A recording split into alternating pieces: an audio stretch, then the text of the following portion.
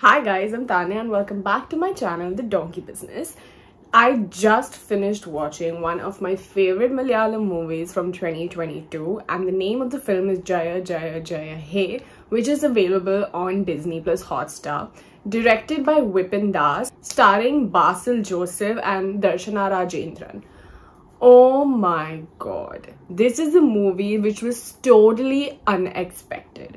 To be very honest, when I started watching the movie and the first half of the film is basically about this girl who stays in a village and she's studying and has no say in her own life when it comes to personal stuff, education, marriage, how she should be treated, what she should be doing, even small stuff like using her own personal things. It is a society that we live in which is dominated by men, and in this movie they have brutally shown it. So when I started watching the movie and this was the story that they were getting to, I thought that it's gonna be one of the movies which is like The Great Indian Kitchen, which is like super sad and like, you know, she rises from the ashes kind of a film where it's like it turns into feminism in her own way and, you know, she has like her own struggle but she does it in the end. And I love those films. I'm a huge fan of The Great Indian Kitchen, but I thought that this is also going to be in that zone where she will do something. But the movie is way beyond that. I loved every part of the film.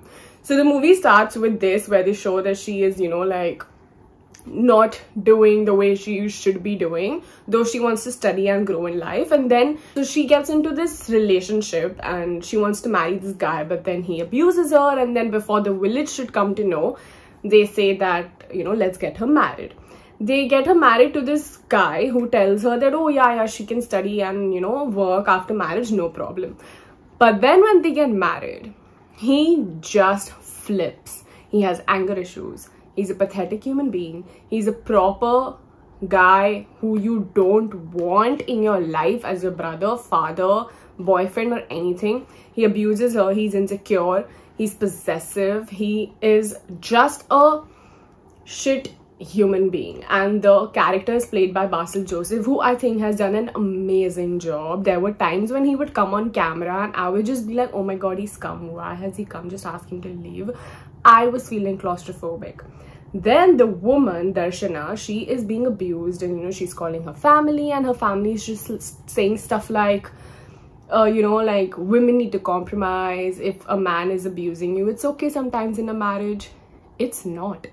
But then while watching the film, I realized that, oh my god, this actually happens and we just ignore it because we feel it's normal.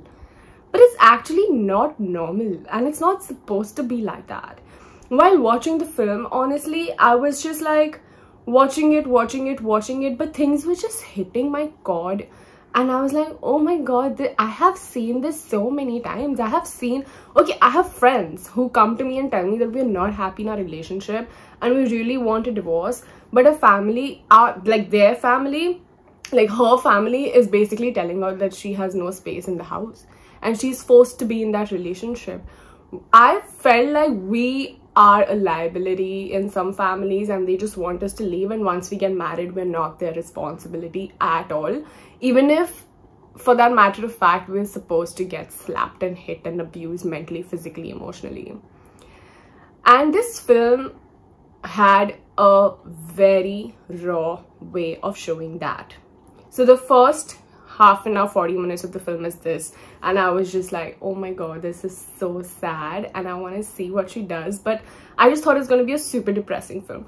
But then the film took this insane turn which I loved. Now we would think something like, okay, maybe she runs away or she starts working somewhere or she meets other women and they form a group and something like that. But no, this cool girl played by Darshana, who also has done an amazing job, she starts learning how to defend herself online and she goes through videos, and once when her husband comes to hit her, she hits him back and kicks the hell out of him to such a level that now he's scared of her.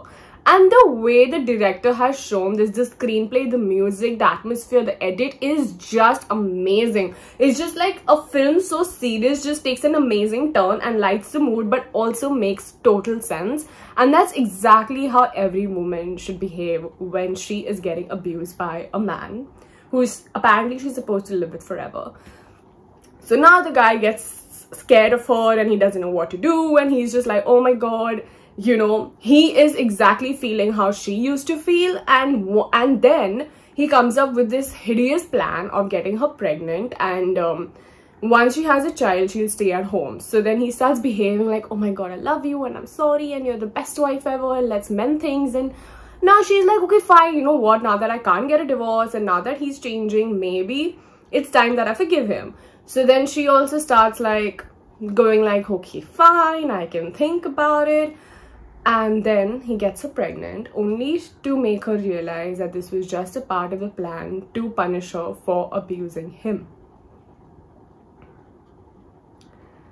Men, I don't want to abuse right now, but what the hell. So then she just stands up for herself, she makes sure she gets a divorce, and the last 10 minutes of the movie give her full justice. The film is witty, dark, emotional, inspiring, promising, and a great directed film. I did not expect the film to take such a turn. I was glued on the screen. I was like, what's gonna happen? Yeah man, do it. I was cheering for her. As a woman, okay, I don't want to talk about it, but I know a lot of people who've been in abusive relationships, including some people who are extremely close to me, and I know how it feels. And when I was watching that, I was just like, yes, this is how men should be treated, and this is exactly how women should stand up for themselves, because we've obviously had enough. And how much ever we say that, okay, it doesn't happen, and you know, like that those times have gone where like men abuse women and all of that, that's bullshit. I know that it happens in almost every house, and one slap apparently is fine. Also, there's a very nice dialogue in the movie which I loved, where one of the characters told Darshana that, you know, once a while if you get slapped it's fine, and she makes this whole calculation and she's like, oh, so I'm supposed to be slapped like 1,000 times and that's supposed to be okay? If I'm supposed to be slapped and the society will come to know, don't let the society even come to know about him. I loved these dialogues. I loved the small details that the director took, and it literally hit me. And I know that everybody in this world would be able to connect to this film, because this does not only happen in India. It happens everywhere in the world. It is a male dominant society in general. I'm not saying that every male beats a woman, but there is some kind of imbalance or like unfairness that happens, and we think it's normal, but it's not. So the film is about that. It is a very well made film. The editing, the acting, the direction, the writing, the music, everything about the film is amazing, and the witty dialogues, oh my god, I loved it. It's available on Disney and I highly recommend it. Please watch it. It is a very good film, and one of my top 5 of the Malayalam films I've seen in 2022. Highly recommend it. Thank you for watching this video, and don't forget to like, share and subscribe.